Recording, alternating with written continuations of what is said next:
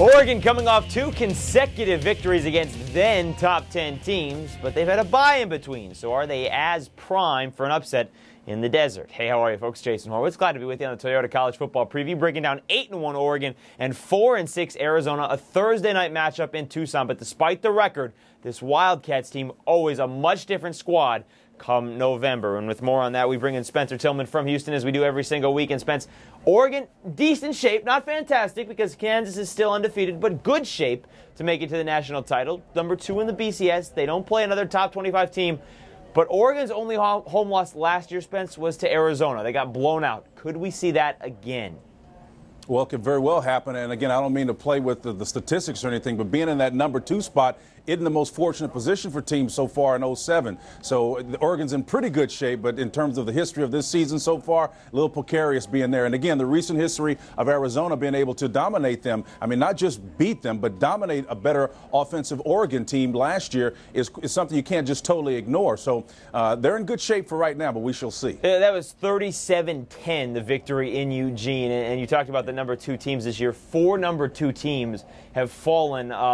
And this season, 10 top 5 teams have lost to completely unranked teams. So it's there for the taking. Mike Stoops, his squad at Arizona, always plays better in November. 7-4 in the month of November, 4 victories against top 25 teams. Spence, every year we say, how are they going to stop that offense that's coming to Arizona? Every year, at least for 1 game or 2 games, they seem to do it. So how do they stop Oregon's defense that is 5th in the nation?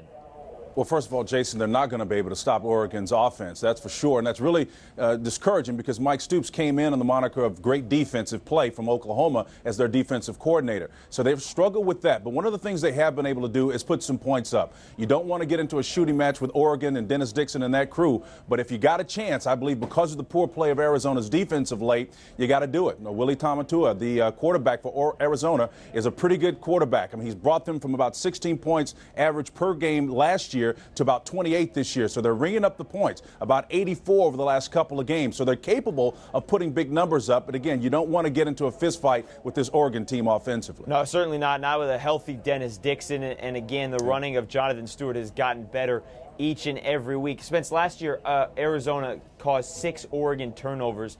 Dixon was benched. Brady Leaf came in. He then threw an interception as well. Do you see Jonathan Stewart here maybe being a catalyst to help Dennis Dixon in this game? Well, I think it will help him. First of all, Jonathan Stewart has got to step up and play because he's facing an undersized Arizona front 7.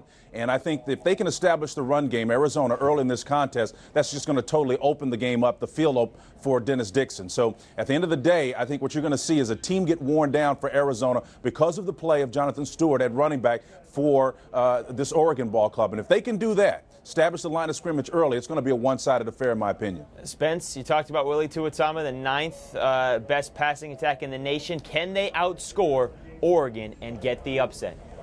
No, Jason, it's not going to happen, but it will be interesting, again, mainly because of the history that Mike Stoops has in the month of November. His teams tend to peak this time of year. It'll be interesting, but Oregon should win this one handily. All right, Oregon trying to avoid being part of that history. Spence, we will talk on Saturday and see if that actually plays out.